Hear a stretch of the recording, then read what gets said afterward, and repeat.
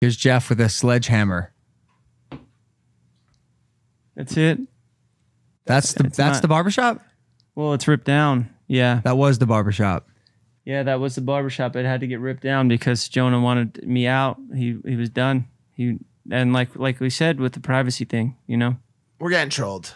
No, we're getting trolled. I mean, how can I troll that? You think I ripped that down? Wittek, I've seen what you'll go through to fucking troll some. You're fucking trolling us, bro. You figured, yo, you know what? I've trolled these kids in the past. It almost led us to hate each other and fight. Gonna work. Now I'm gonna troll them again. We're so not that we can get. What do you think? I'm redesigning. You think I'm buying this? I'm putting new bricks up. It's not even you. Bro, you think I'm gonna put new? I'm sad because all the nostalgia is gone. But I need a change. I need a new show, and that's Jeff FM. That I'm gonna do Jeff FM now. Can you be honest for a second? Are you actually? Is the barbershop stopping?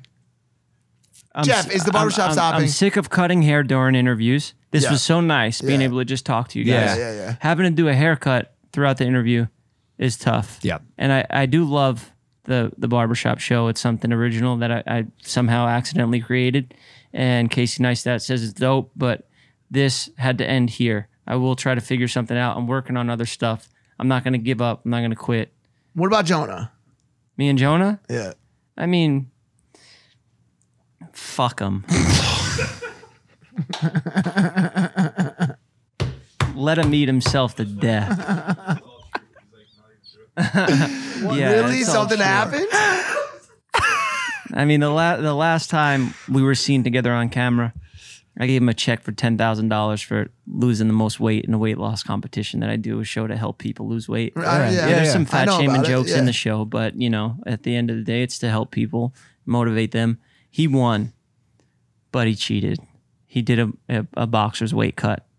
Oh, he did. He lost it was just water weight. Yeah, it was sat in the sauna. Yeah, he won the money, and then he ripped the check in half. He gave half of it away, made himself look good, and then told me to go fuck myself after.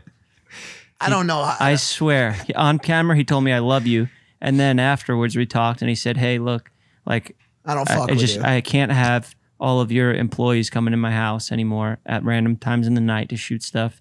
I need privacy, and I need you to like I don't care. I'll pay the whole rent." And I was like, "You fuck me when I'm at rock bottom.